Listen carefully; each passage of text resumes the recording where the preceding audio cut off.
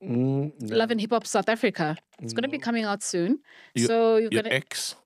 Which one? Obviously, they want to make the circle bigger for some of the other rappers who've been around to be there.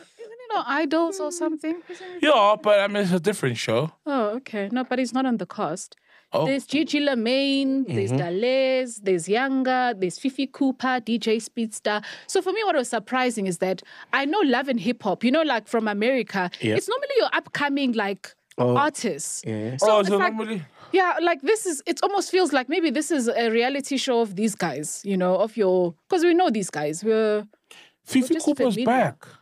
No, but they're all upcoming. They're coming up with hits because they haven't dropped hits in a while. Oh.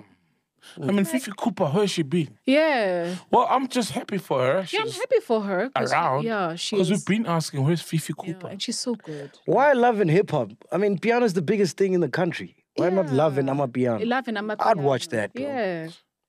And I feel like they're going to replicate this American style and try and be I'm really cringing. I wonder how this show is going to pan out.